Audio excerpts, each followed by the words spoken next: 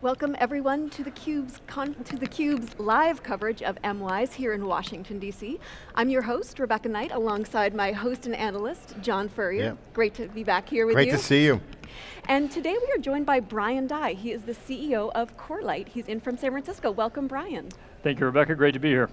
So the news hit the wires this morning, this expanded partnership between Corelight and Mandiant. Tell our viewers a little bit more about this amplified partnership.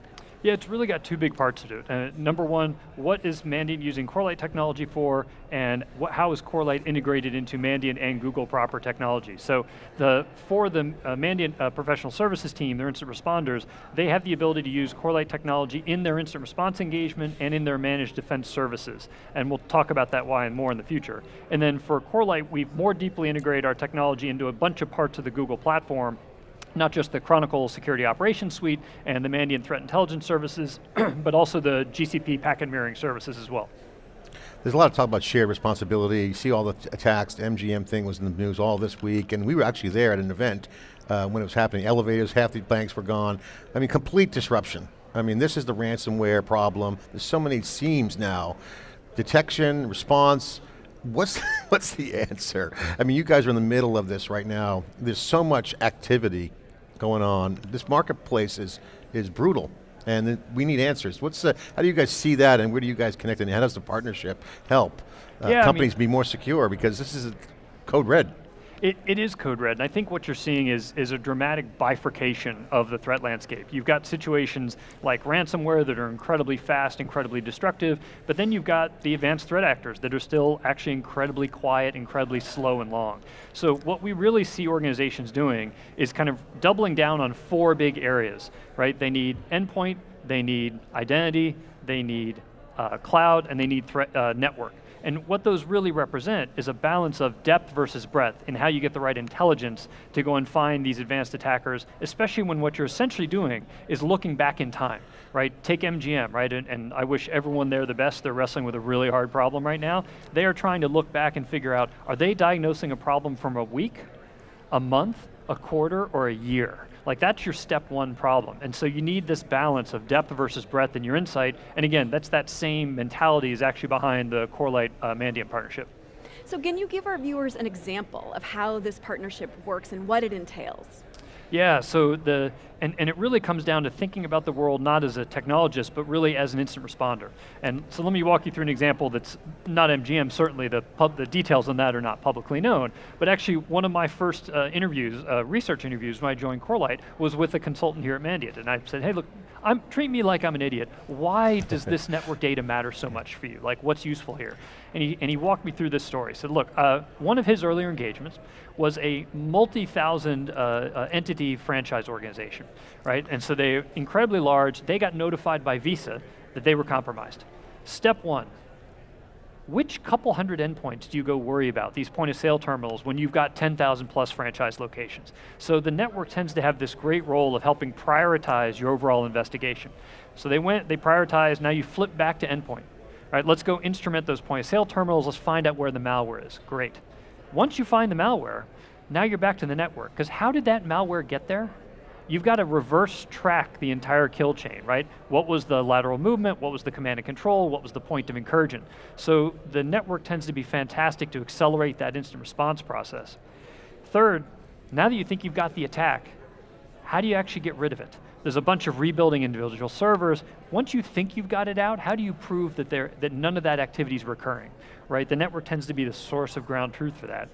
And the last piece that frankly I thought was most interesting is he said, never forget that there might have been 15, 16 consultants from Mandiant working this thing super aggressively for 6 or 8 weeks. And folks worry about how expensive that is. That's nothing, because when those 15 or 16 people leave, 1 or 2 of them stay and they get joined by 3 or 4 lawyers. And the lawyers stay for the next 3 months while you're trying to figure out what defensible disclosure is for that organization. So it turns out the network not just provides you connectivity to connect the dots across all this, but it gives you ground truth of what's really happening. And that defensible ground truth that can stand up to the audit committee, for example, tends to be really important. I like the ground truth, network being the ground truth angle, because it's like the footprints are in the network. You can follow the packets. You can't hide. When you're moving around, you can't hide. So that's always, we've heard that before. But it's getting complicated now. You get all these endpoints, cloud is involved. And connectivity's increasing, so you got edge emerging with AI here, and the data's everywhere. Is it a data problem? Is it a network problem? How do you guys look at the new sprawl of data, networks, when you look at the problems to attack that from the defending side? Of course, speed's a factor. So you got increased role of data, budgets aren't increasing 10x. So how does a practitioner think this through when they go look at this? Yeah, it's a really good one, because all of those things are not created equal, and how do you prioritize them, right? We often find defenders are kind of thinking about, just like there's the attacker advantage, right, where they only have to win once and the defender has to get it right every time. There's actually a defender advantage where you want to position yourselves and focus your efforts where you have multiple chances to get the attacker, right? Those tend to be reconnaissance, command and control, lateral movement, right? To use the kill chain stages. So that's really where we see things playing out. And then if you think about the role of data, the thing that we see folks focusing on is, A, all data is not created equal, and B, you have to actually start thinking not just about data, but about time, right? How much time coverage do you have looking backwards to go find what the issue was? Like, think about Log4Shell. Really big issue. How long could you look back and figure out where that was in your environment 3 months ago, 6 months ago, 9 months ago, right, when that vulnerability might have been exploited? So those are the two big ones. And also storage, how long do you store it for? How is it available? What's AI have access to it? Is there automation? These are all the questions that come up. And I got to ask you, because this comes up a lot, we're going to talk a lot about here at this event and certainly for the rest of the year and ongoing. Threat detection is like a, first responder. Go figure out what happened. But now you've got the more holistic operating system view of networks. You're in networks, so you got to look at a bigger picture. You mentioned a little bit of how big that is. I'd love to get your feelings on how big that truly is. But how do you look at that and balance the holistic view versus jump in and just send a SWAT team or a response team at something? Because you got to look at the detection, got to throw a blanket on that right away. But zooming out, time, how far back do you go, where's the data stored? That's going to require architecture. It is, and I think what folks are starting to realize pretty aggressively here is it's not an or, it's an and, right? You absolutely need detections. You need kind of live threat detections, you need anomalies, you need all the things that are going to enable not just your initial instant response, but follow-on threat hunting programs. That's really critical. But then the broad-based view of the data becomes really important, because you've got living off the land, right? You've got a bunch of stealthy techniques that folks are being used that will not and cannot actually drive detections, right? You're not going to alert on PowerShell just because there's PowerShell within an organization, right? There's PowerShell everywhere. That's not the problem. Who's using PowerShell incorrectly is actually the problem. So we kind of think of it in a couple of layers. One is what Kevin Mandy actually recently called second stage detections, right? Where you have an incursion from an actor that looks like they're doing nothing unusual, but then you have a whole bunch of very unusual leading to malicious activity afterwards. So it changes the shape of what you're looking for, right? That becomes one big one. The second big one becomes really thinking about this time coverage piece that we've talked about already, right? How much can you actually look back, right? And the third, in a really, really big way, is how do you actually think about,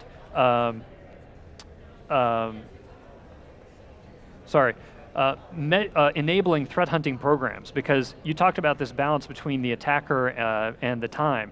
What a threat hunting team is going to do, even if it's not team, by the way, even if it's just giving your higher end instant responders a few hours on Friday to go and do threat hunting, they will potentially find bad things in your network live. If they don't find bad things, they're probably going to find policy violations.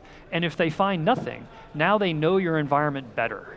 Right? There's a great Rob Joyce quote from years ago, right? Back when he was running tailored access operations, where he got up and said, your #1 obligation is to know your network because we will.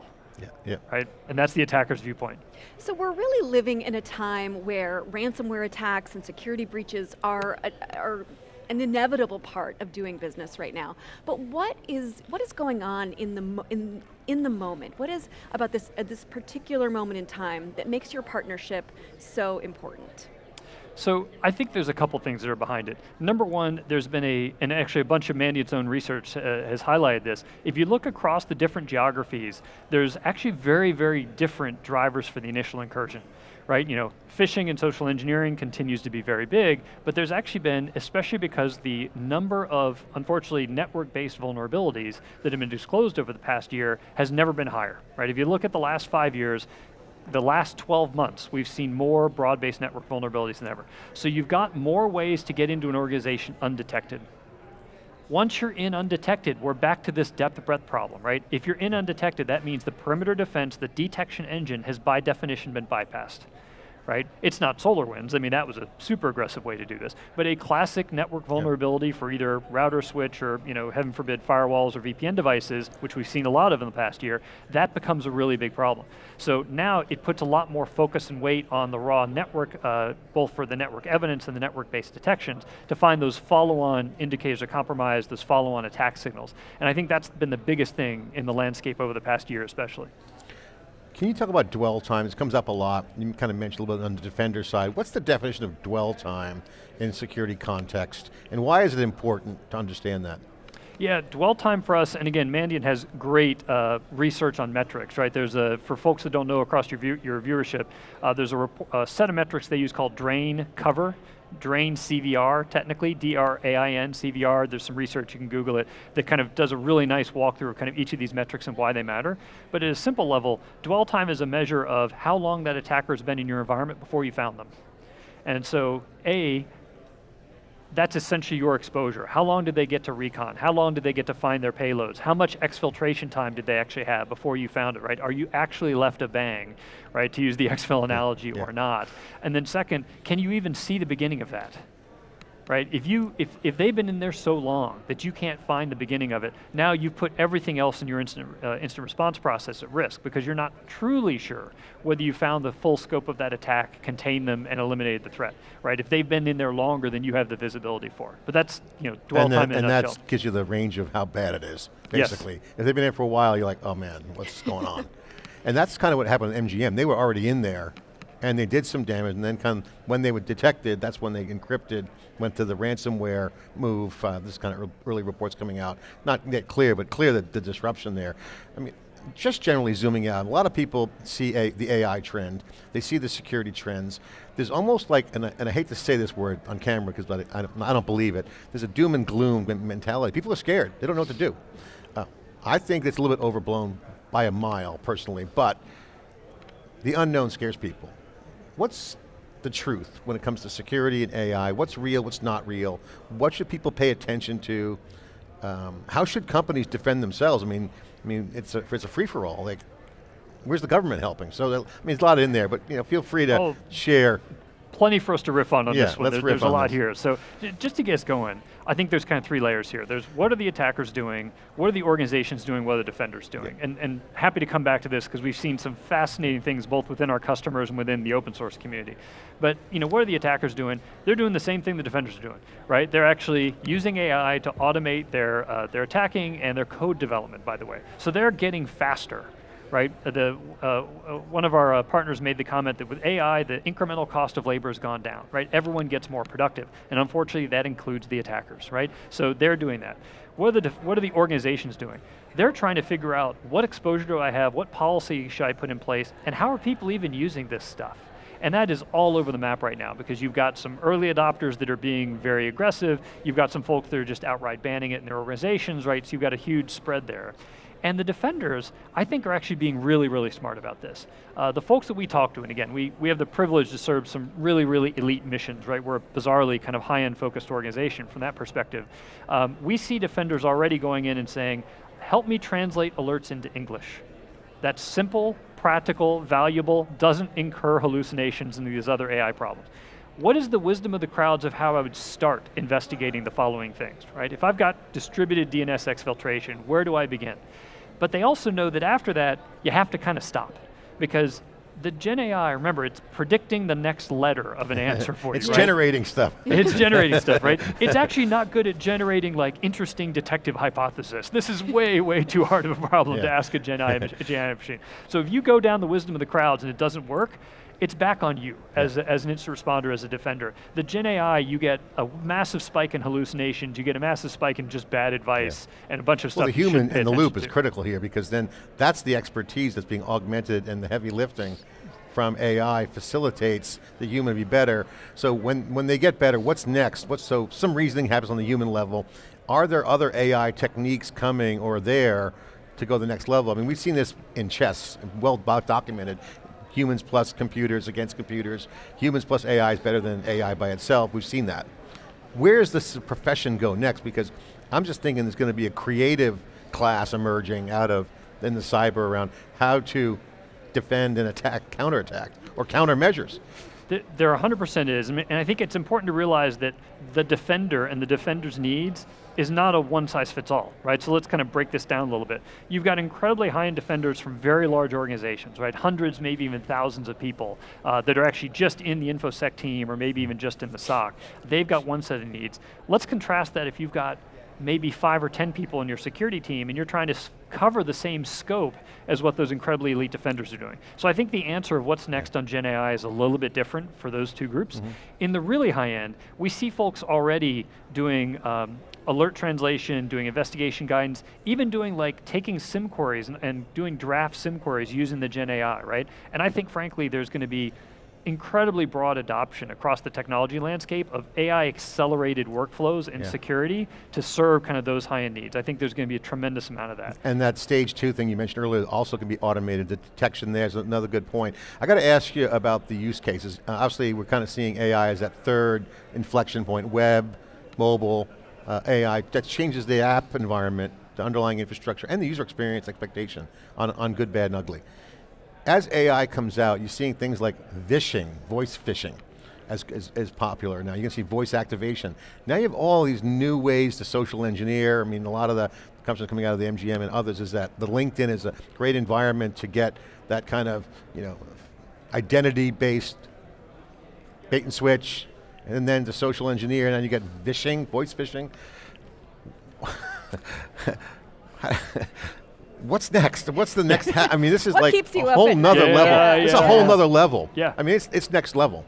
It is, and it's going to, I think it's going to continue the speed problem, right? And again, the paradox, right? We talked about this dwell time challenge earlier of ransomware that's super fast and destructive and the APT stuff that's super slow and kind of sinister, right? And so take that into the Gen AI and like the image generation, the voice generation, exactly what you're saying, that's all going to accelerate the pace and the speed of attack development. It's not necessarily going to create new attack types. It's going to accelerate the development of the existing ones, right? So now we're going to get kind of these two things, right? We're going to get things like ransomware, that phishing effectiveness and vishing and everything, we're having to invent new acronyms. That's never a good thing, right? It's going to accelerate there. So then you need defenders. They're going to focus on how can I actually radically improve the speed of response of my tier 1 and the automation of my tier 1 against these common but very fast attack types. So I think it puts a tremendous premium on speed. You're going to get the other thing too though, because if you can accelerate the attack development, you can accelerate all your attack developments. So I spoke to a CISO last year that had a really interesting strategy that kind of followed this twofold punch. He said he has one strategy that is, I need to be able to respond to routine threats in 6 seconds. 6 seconds. Right, that is fully automated, zero touch. Right, you can use AI productively in this case. Right, AI plus the automation platforms, plus the SIMs, everything else. You can drive that. But on the other end, he said, look at the kill chain. I want to go focus on lateral movement.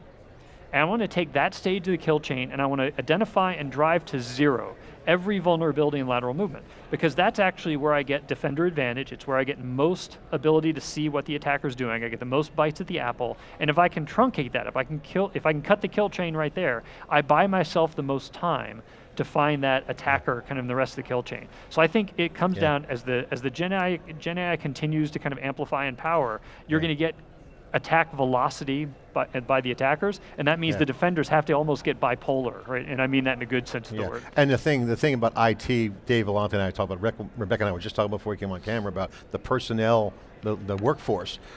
The pace of play in security is so fast. I mean, you look at old traditional IT, if you're an organization and you're a school, your education, I mean, they have like old school IT environments. That's why they're getting hit with the ransomware, low-hanging fruit for the hackers. But the pace of play is so high, the budgets aren't increasing 10x. The talent pool's not increasing 10x. The data's increasing 10x plus, some say more.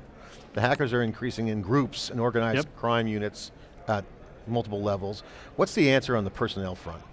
Well, I think it's a couple things. Number one, I think constructively using Gen AI to offload the lower value, kind of more routine stuff from your team, that both gives them time to focus on the more advanced topics, and frankly gives them time to train and learn the environment. This is such the core issue. To your point, pace. Let's ignore that super high-end organization for a second. Let's come back to a team that might have 5 or 10 or 15 people in their security function. They're trying to cover an entire enterprise, all the different cloud services, all the different endpoints, network combination, zero trust, you name, pick your buzzword and throw it all in the soup and mix it up, right? Those folks have a shockingly hard problem because they have the same attacker profile, the same kind of savvy, but they've got to be jack of all trades and master of them all. So if we can use the Gen AI pieces to kind of offload and automate a huge chunk of that team's routine work, so they can actually just breathe, catch up a little bit, and then that'll enable them to do some of the threat hunting. And you and I were talking before we got live, like what's the kind of thing that I worry about in the background? It comes back to the government regulation question. Because there is a bunch of appropriate concern around how do you take what is essentially dynamite and make sure that we're kind of making tunnels and not blowing people's hands off, right? That horrible analogy, but let's make sure the tool is used appropriately. But we've got this massive mismatch between the speed of the legislative engine and the speed of not just cyber, which has always been a problem, but the speed of tech development and AI. So how do we hit that balance where we're providing some guardrails around this thing, but let's solve the problem, right? And it's not a new problem. It's not a new problem, exactly. The regulation's BS in my opinion because one, they can never get the speed, number one. Two, it's emerging too fast. They got to let it run, let chaos reign in the chaos, as Andy Groves famously said at one point. There's enough guardrails in place. And again, it's not like the government's helping companies. They have to hire their own militia, AKA the security department, not the IT department. So, I mean, it's a wild west right now. It's really, regulation I think would kind of hurt things in my opinion.